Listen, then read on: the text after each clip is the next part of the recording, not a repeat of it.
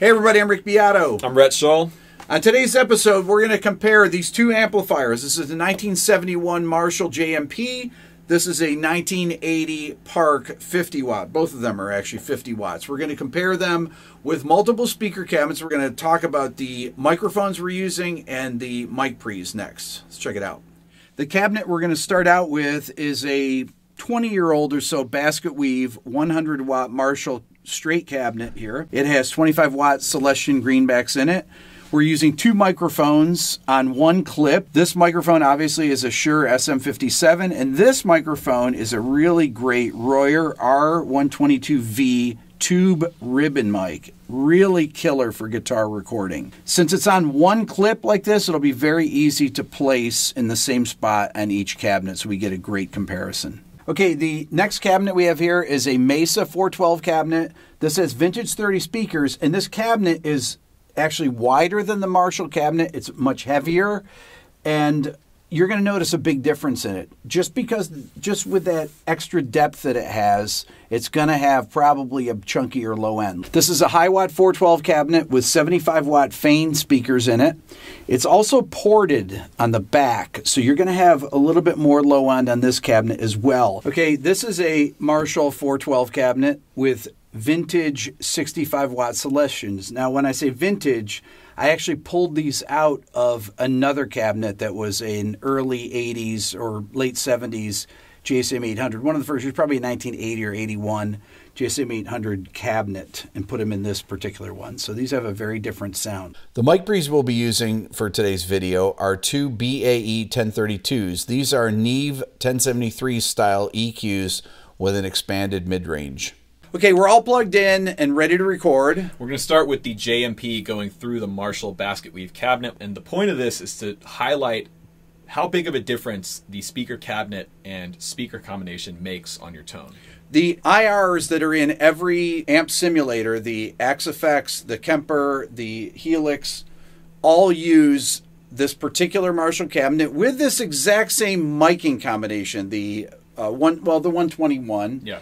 And a 57 together. So this is actually to do a comparison of what they actually sound like in real life compared to simulators. Yeah, so this is the real deal. Okay, so what we're going to do next is Rhett and I are going to play familiar songs, switch between the four cabinets with each little song bit that we play so that you can hear them back to back playing the same thing. Let's check it out.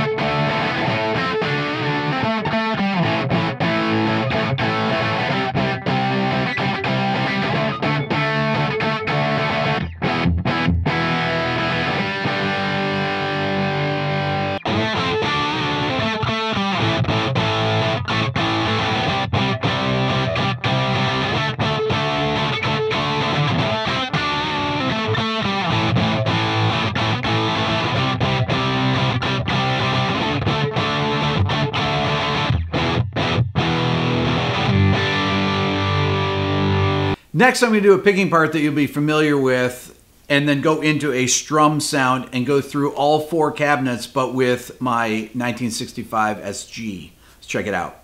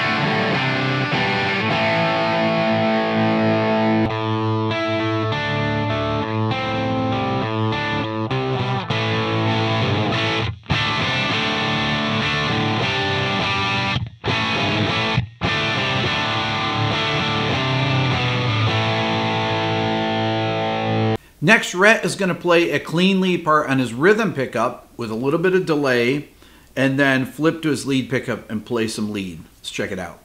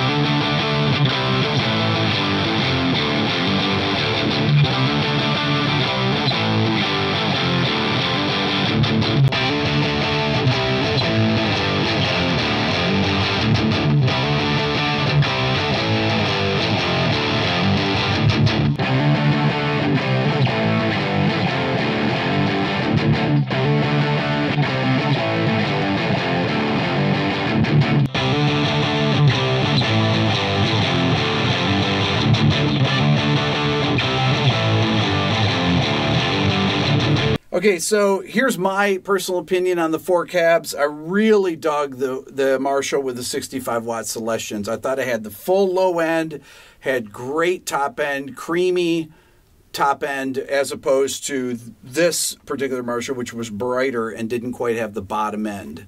I really like the Mesa, has a lot of bottom end, and I thought it was the second best sounding one. The high watt was a bit mid-rangey in the 1K, kind of nasally sounding. If I were actually recording that, I would have EQ'd it differently. So, you know, a lot of this stuff can be changed by the mic placement or by the EQ on it. I have a similar layout. Definitely the 65-watt Celestions I thought were the best. If I were recording the same amps but with single coil guitars, I probably would have done the high watt because that extra mid-range would fill in nicely. I think we didn't like that because we're playing 2 humbucker guitars. Right. I was really surprised by the Mesa cabinet.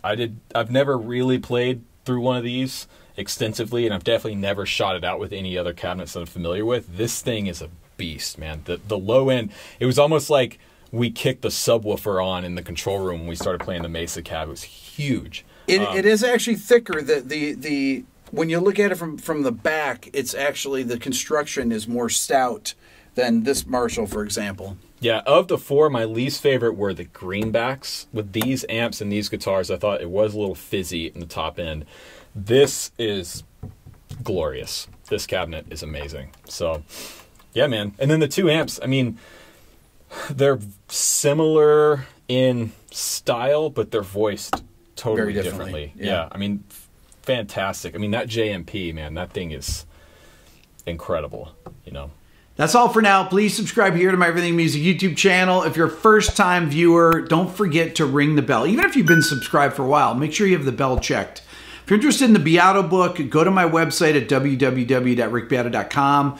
The new Beato ear training program is out. It's really incredible. If your ear needs to be improved, like pretty much all of us, go to beatoeartraining.com and check out the video introduction and see what it's all about. And if you want to support the channel even more, think about becoming a member of the Beato Club. Thank you so much for watching.